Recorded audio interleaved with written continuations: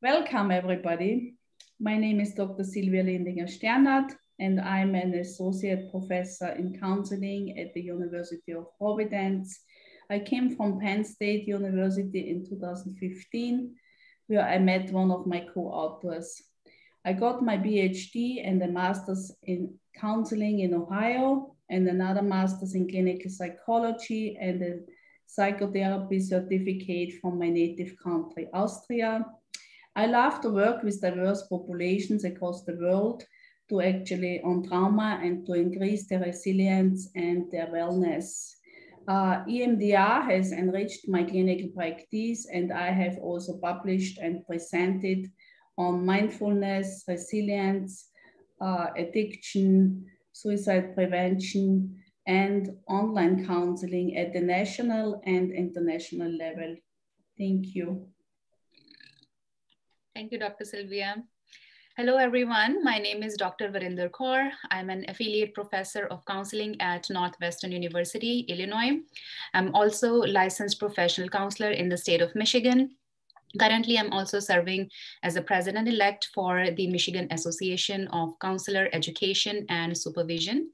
Previously, I have worked in different clinical settings as a clinical mental health counselor, such as I worked in university counseling center, private practice setting, inpatient and outpatient clinical settings, and primary care facility, where I worked with different client populations and helped them in improving their mental health conditions. My research interests include holistic wellness-related approaches, mindfulness-related approaches, addiction-related issues, multicultural issues in counseling, and advocacy for counseling profession. Thank you. Thank you, Dr. Varinder. Hello, everyone. My name is Dr. Yekti Widyaningsih, an associate professor of Statistics Program, Department of Mathematics, Universitas Indonesia. I got my PhD on statistics in Bogor Agricultural University in Indonesia. My research interest is on applied statistics that analyze any data using statistical methods for any field. I met Dr. Sylvia for the first time when I was a visiting researcher in Pennsylvania State University in 2014. We discussed about data analysis in psychology or psychometric. And now we are doing research together. Thank you. Thank you, Dr. Yekti. Hello, one and all present here. I'm Ashok Kumar Patel. I'm a doctoral candidate at Deen Dayal Upadhyay University, Gorakhpur, India. I have done Master of Philosophy in Clinical Psychology from Postgraduate Institute of Behavioral Sciences and Behavioral and Medical Sciences, Raipur, Chhattisgarh. And I'm also a registered clinical psychologist, registered with Rehabilitation Council of India. Currently, I'm serving as an All India Council member for Indian Association of Clinical Psychologists and as a member of Juvenile Justice Board, Balrampur, Uttar Pradesh. My professional interest includes anxiety, depression, OCD, schizophrenia, attention, memory, psychosexual problems in child and adolescents. Thank you. Thank you, Ashok.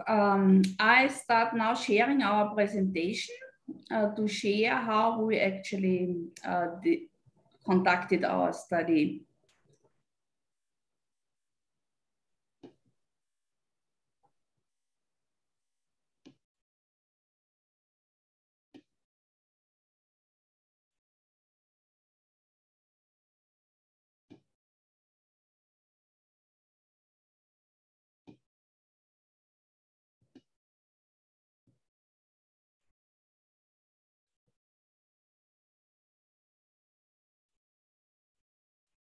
So I want to talk a little bit about the background of our study.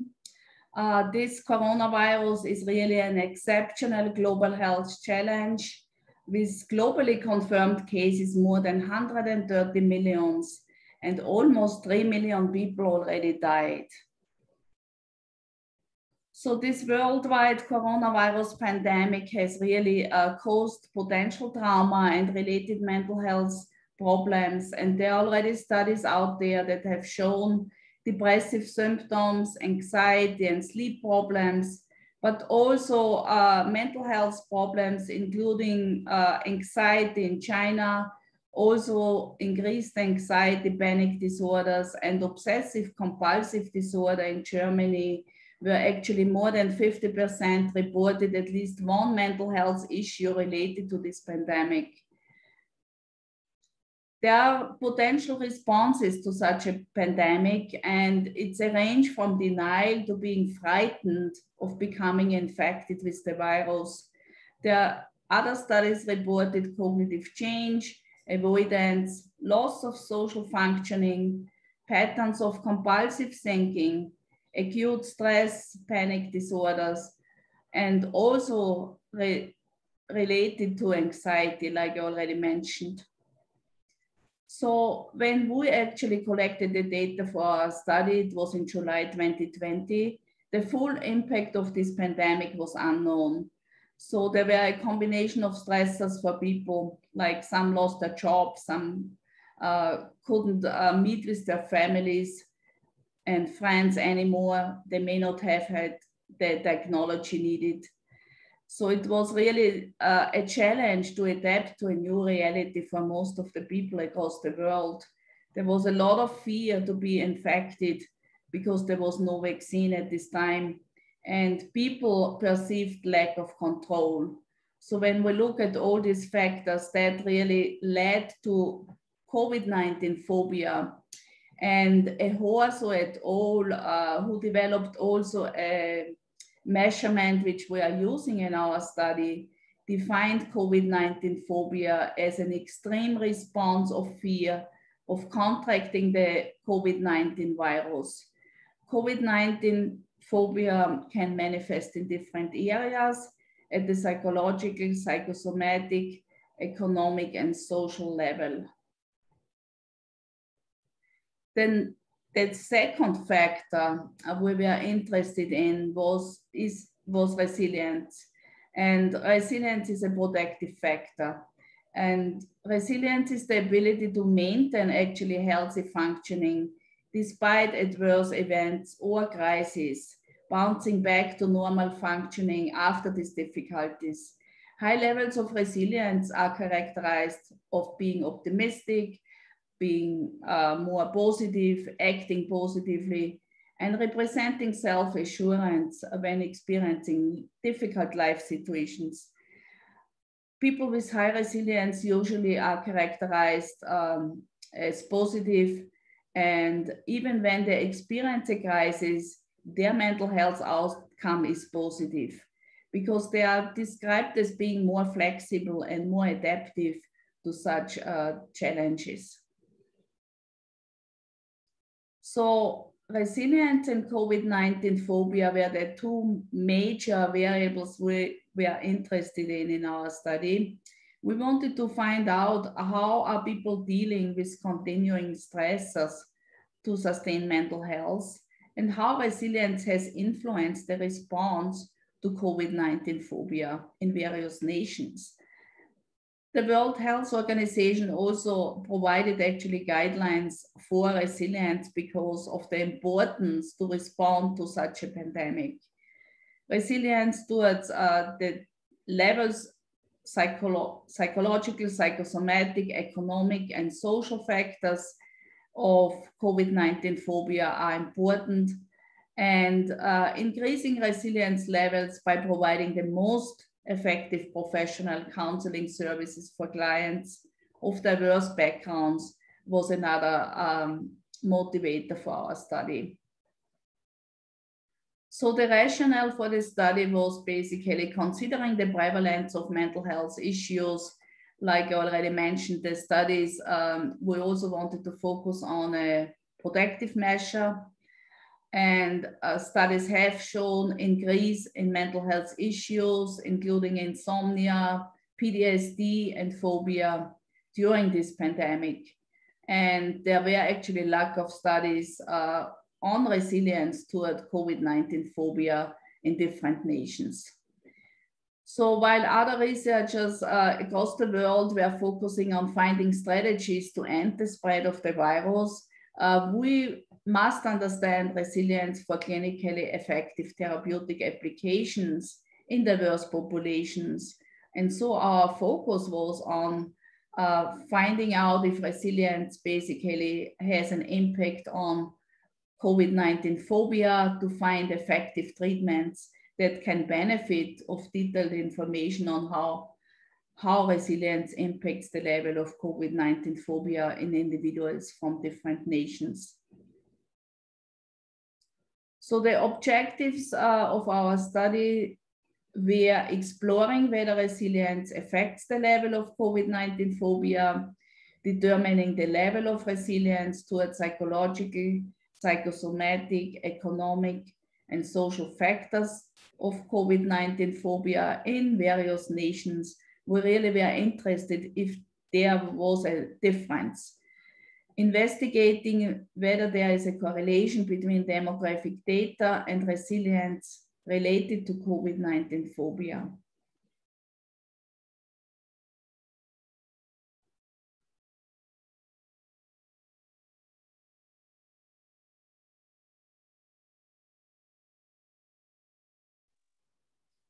Thank you, Dr. Sylvia. Here I will be talking about how we proceed our study, and my focus will be on some points like how did we get the ethical consideration, the recruitments of the participants, creation of our electronic forms, selection of our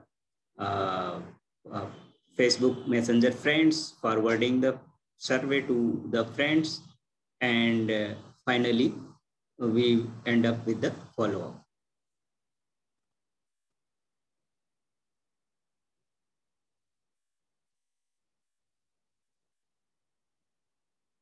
Well, very first, this study was presented towards the Institutional Review Board of University of Providence for the approval. After getting the approval, we followed the research protocol of American Counseling Association 2014 especially.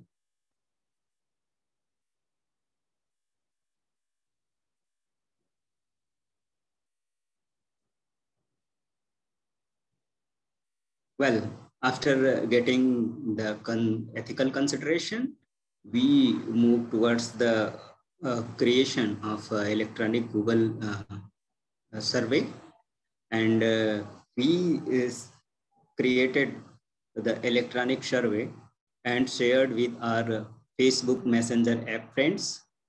And with this link, we have shared a little bit about the study with them along with the consent form.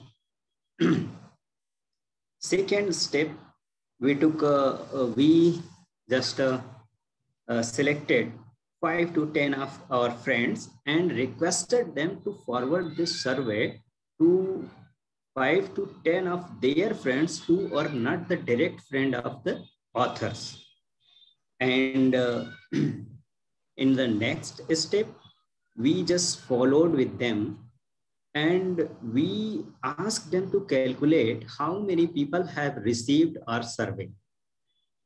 This was necessary because we were interested to document how many people have received, and we were interested to calculate the response rate actually. And we were trying to ensure that we are collecting data from a broader range of broader range of population of different nations. So we have shown our diagram over here. You can understand very well how we proceed our data collections.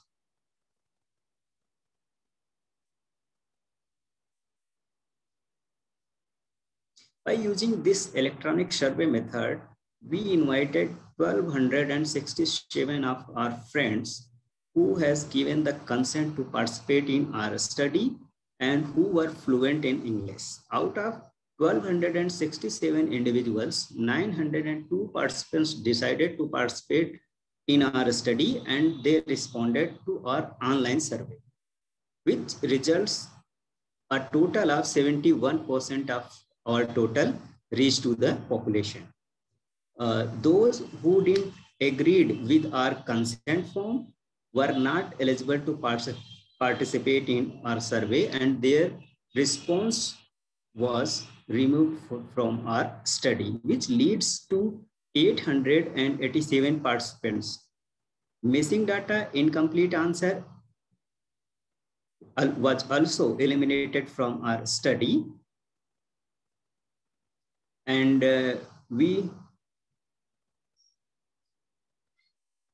next slide, please.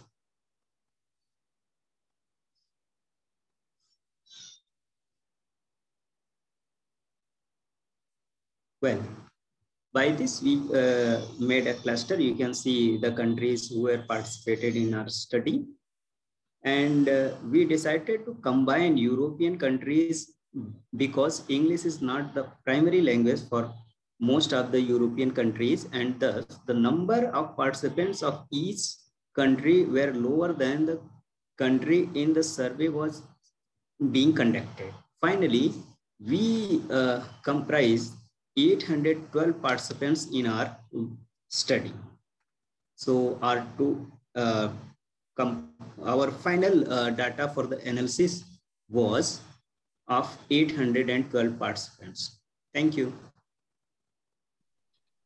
All right, now I'm going to discuss instruments that we use to collect data for our study. We use 3 instruments: demographic questionnaire, COVID-19 phobia scale, and brief resilience scale. The first instrument we used was demographic questionnaire, in which we asked our participants to share their information on their age, gender identity, marital status, country of birth, country of residence, ethnicity, race, level of education, and professional status. The important thing is that we did not ask them any identifiable information. For example, their social security number, their email IDs, or their driver license IDs, and it was completely anonymous. And the second instrument that we used was COVID-19 phobia scale. It is a 20-item self-report questionnaire and a 5-point Likert type scale ranging from 1 to 5, where 1 is strongly disagree and 5 is strongly agree. It has 4 factors: psychological, psychosomatic, economic, and social. We identified good internal consistency, which was evidenced by Cronbach's alpha coefficient, value 0.93 of 20 items for the overall scale, which means all the items on the scale measured the same construct throughout, which was COVID-19 phobia in our case. We also found good internal consistency for all 4 subscales, which was evidenced by their Cronbach's alpha coefficient values.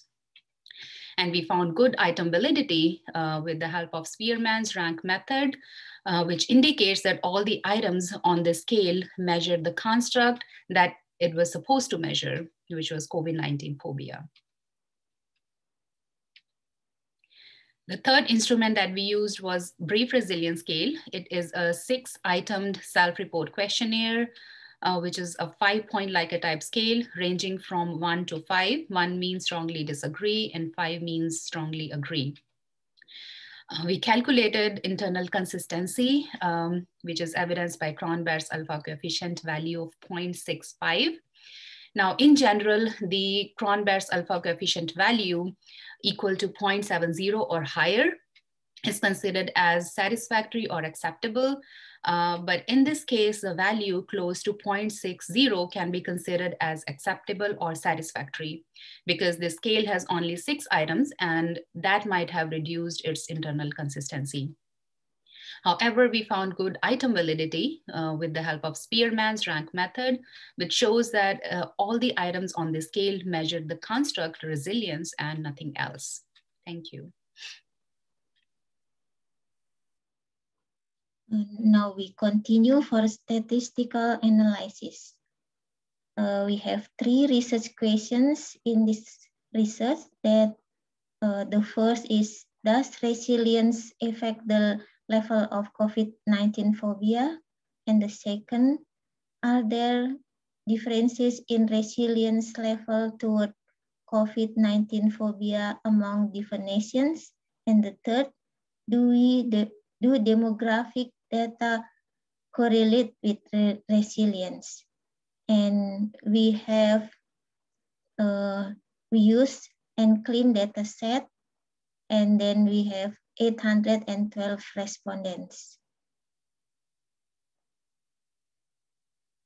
This graph shows the number of respondents based on nations and gender. And we see from this bar chart that the highest number of respondents is India, and the lowest is from Pakistan, which is the orange color show the female respondent, and the blue one is male. And this bar chart show the number of respondents based on professional status. And our respondents, we have highest number for employee full-time.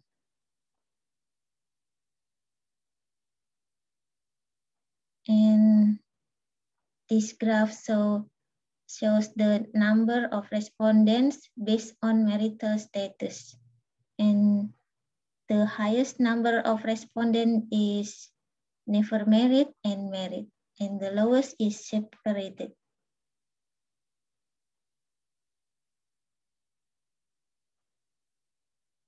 And this one show the number of respondents based on age group, which is the highest number of respondents is in the second group, that is 25 to 35 years old.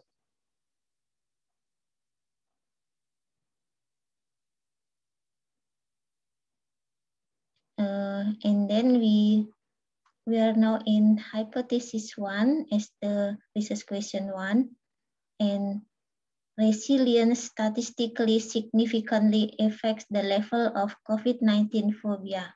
This result is supported. We use simple linear regression for this analysis, and the result and 4 simple linear regression models were used to determine the effect of resilience on the 4 COVID-19 phobia scales. They are psychological, psychosomatic, economic, and social factors. Based on this computation or the results say that resilience statistically significant affect the psychological, psychosomatic, economic, and social factors.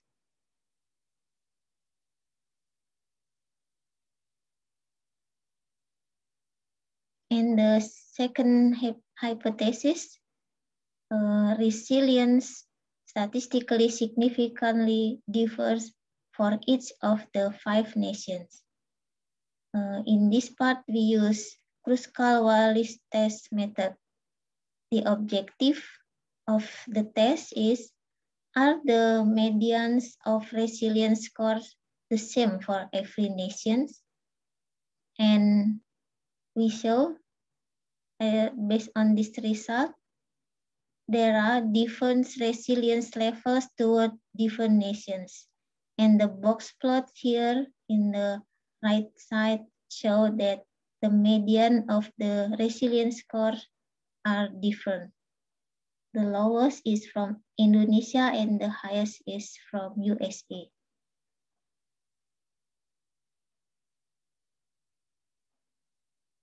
And the third hypothesis, there is a statistically significant positive correlation between age and the level of resilience. This result also supported. The method we use is Kruskal-Wallis test also, and the object of this test, are the medians of resilience scores the same for every group of demographic variable. And based on this table, we have the result that the data analysis with the Kruskal-Wallis test did not find a difference in resilience scores between females and males. However, there was a statistically significant difference in resilience scores based on participants' marital status, educational level, and professional status.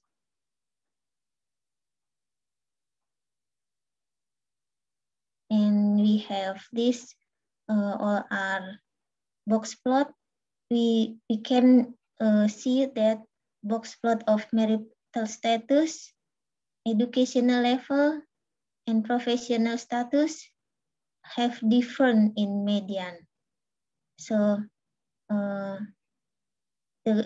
this graph support the result of the computation that resilience score are different in these three categorical variable. But for box plot of gender, the median for female and male almost the same.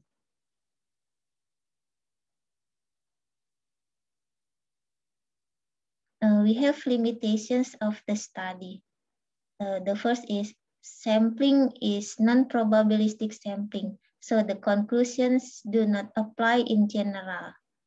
In the second, distribution of respondents is not equal. From European countries, we have 88 respondents, India 396 respondents, Indonesia 184 respondents, Pakistan 38 respondents, and USA 106 respondents. That we can see in this bar chart that the highest is from India and the lowest from Pakistan. And the third limitation is including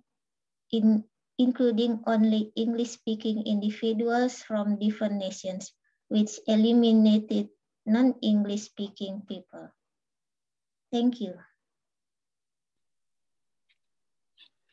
All right, now I'm going to share discussion and conclusion of our study results. Our first research question states, does resilience affect the level of COVID-19 phobia? And the answer is yes. We found that resilience statistically significantly affects all 4 COVID-19 phobia factors with a negative correlation, which means the higher the resilience level, the lower the level of all 4 COVID-19 phobia factors, including psychological, psychosomatic, economic, and social. For example, if a person has a higher resilience level, that person will have a lower tendency to develop psychological issues such as depression, anxiety, stress, etc.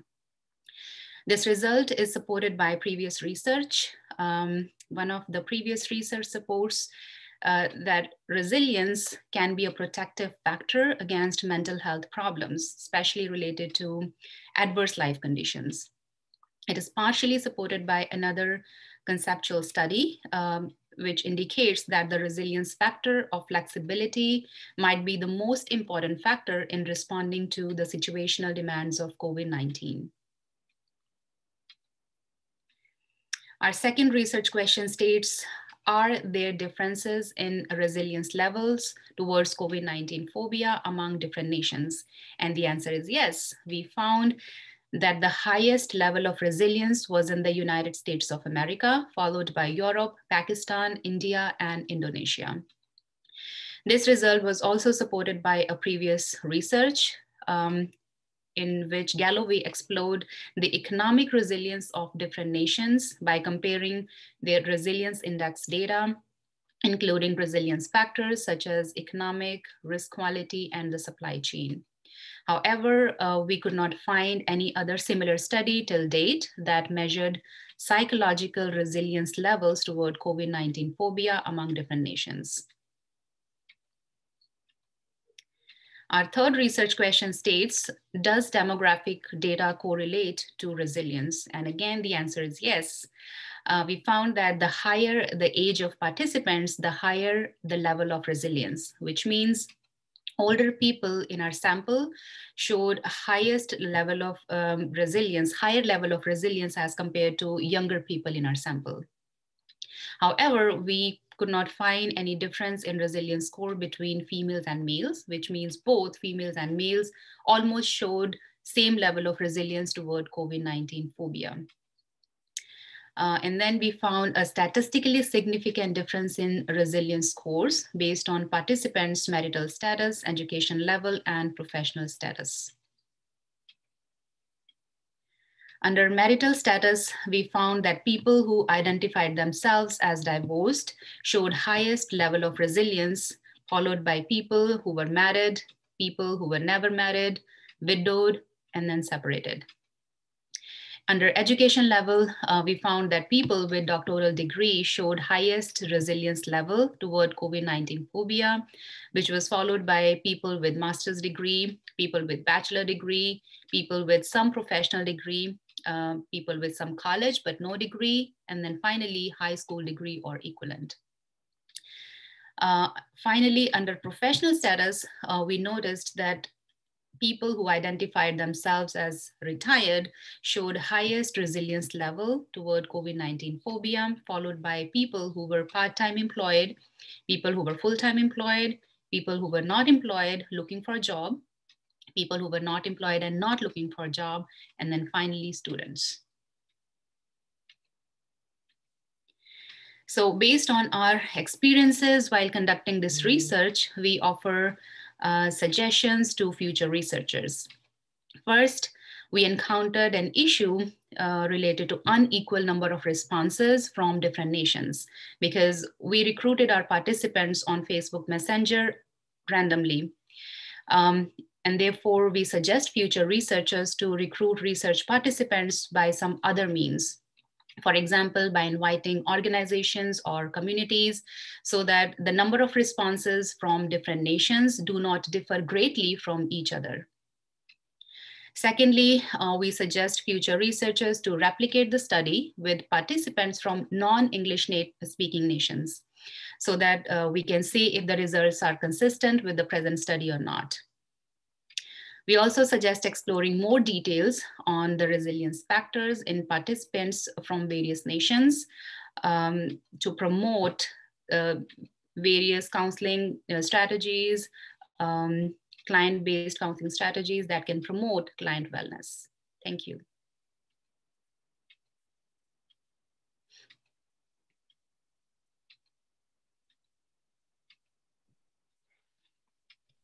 I would like to offer some implications for mental health professionals. The first area is fostering resilience in clients, since it has shown such a large impact on dealing with COVID-19 phobia. So exploring specific factors to improve resilience in diverse clients across the globe. Also focusing on strengths, self-assurance, life purpose, spirituality, and gratitude to increase in resilience. Also explaining that with the crisis comes always an opportunity that impacts resilience positively. When people overcome a crisis, usually they come out stronger afterwards. Considering a holistic approach to strengthen resilience, to really encourage clients to take care of their bodies, their nutrition, doing some exercise, take care of their minds by staying positive, maybe practicing some mindfulness, and also praying or doing meditation for the spiritual area. And first of all, also staying connected with their friends and family members with technology. The second area is practicing self-care as a health professional yourself. So collaborating between different healthcare providers and mental health professionals is beneficial.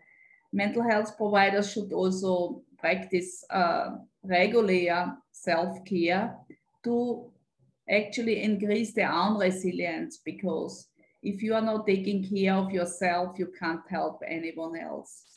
Mental health counselors need to be flexible with offering online counseling services. And if they are not having prior experience, they should seek training. Consulting with supervisors, mentors, and colleagues regarding resilience can be really beneficial and useful. And professional counselors may offer 24 hours hotline services due to COVID-19 during this challenging time.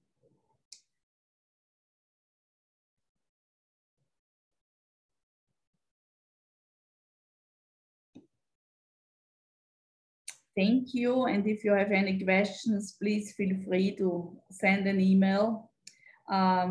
Thank you for your attention.